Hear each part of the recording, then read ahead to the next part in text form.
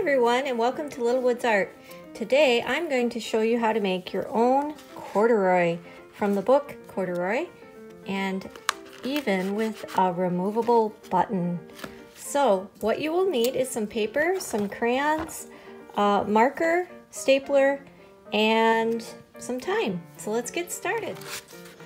All right, to make corduroy you will need two pieces of copy paper. Now I'm going to press rather dark. You can draw light in case you need to make changes. Move that book up there. Corduroy is so cute. All right, the first thing you're going to do is draw the head. Now we want to use the whole piece of paper so that corduroy can be as big as he can be. If you draw too skinny, then he won't have much stuffing to him and it'll be kind of wimpy. So make a large circle for the head.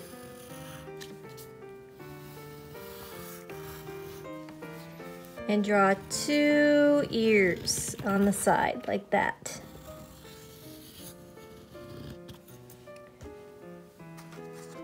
Then take your eraser and erase this line. And erase this line. Good. Next we're going to draw his muzzle. So we're going to draw a big circle here. And then his nose is like an upside down rounded triangle. And then a J, backwards J, and a regular J to make his mouth.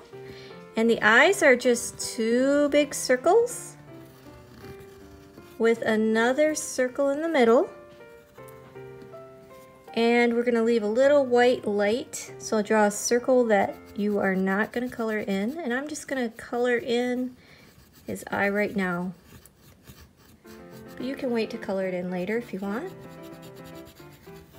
It just helps it come alive when you have the eye colored in.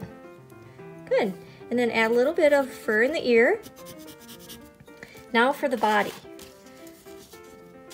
So the body is fairly simple. Come to where the end of his head is, and we're going to draw the arm bumping out, and then a straight line down, and then the paw. Slide this up a little. Come in. Now you want to try to do whatever you did on this side, you want to do on that side. So come back over here and try to make it about the same. If it's not exact, that's okay.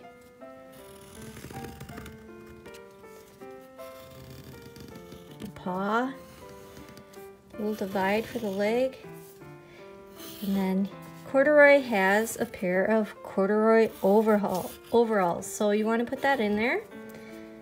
And we're going to draw the strap coming down and a button. But on this side, if you read the story, he is missing his button, so we will not draw his button in there.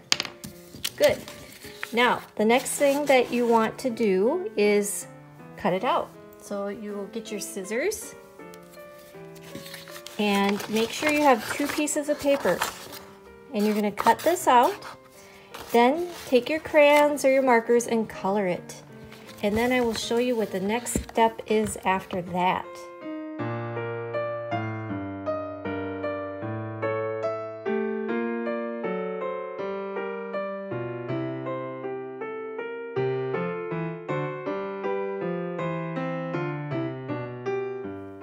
Now that you have him all colored and both sides, the next step is to connect them together. So you'll need to take a stapler, and what you're going to do is just staple all the way around. Basically like sewing them together, but you need to leave at least 1 spot open, because what you will need to do is either take some scrap paper that you have and crumple it up and stuff it in there, or take a Kleenex and rip it up and stuff it in there. But that's how you are going to get them to be 3D. So let's stuff them.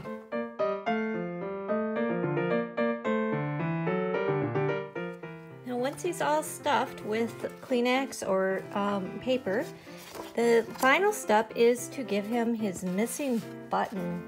So what you need to do is just get a piece of paper, try to draw the exact same type of button, but it doesn't necessarily have to match. Cut it out.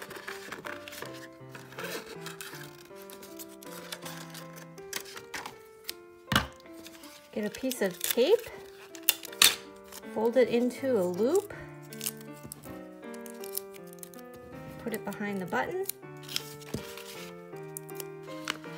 and Corduroy has his missing button. I hope you had fun today. If you did, please subscribe to Littlewoods Art so you don't miss any fun art activities, and we'll see you next time. Goodbye.